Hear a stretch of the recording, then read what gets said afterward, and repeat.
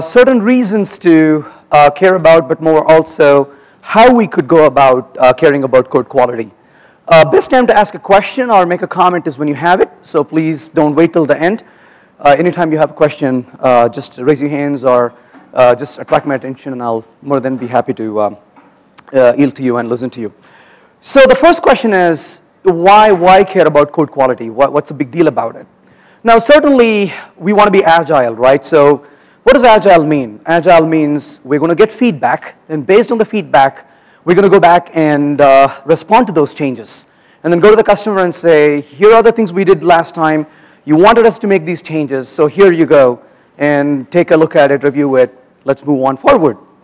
But as you are sitting there with the customers and asking them what kind of change you need to make, you begin to realize that the particular change they want you to make, if you were going to make it, you would have to touch that piece of code. Remember the one that I'm talking about, right?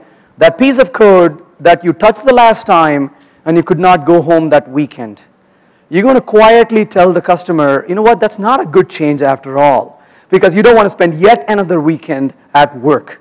So in other words, one of the main reasons to really care about code quality is as simple as that. You cannot be agile if your code sucks. And so it's important for us to care about code quality. Now, this doesn't mean just because you have a good quality code, you're agile. I'm not saying that, right? But it's really hard to be agile if your code sucks. You got to have other things, but this is an important thing as well. But why really focus on code quality? That's the reason.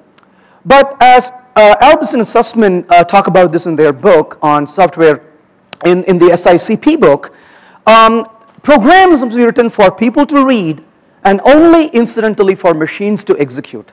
So we all write code and we focus so much on writing code. But more than writing code, we have to make sure that the code we write is actually readable. Now, why is it important for us to be able to read somebody's code in our team?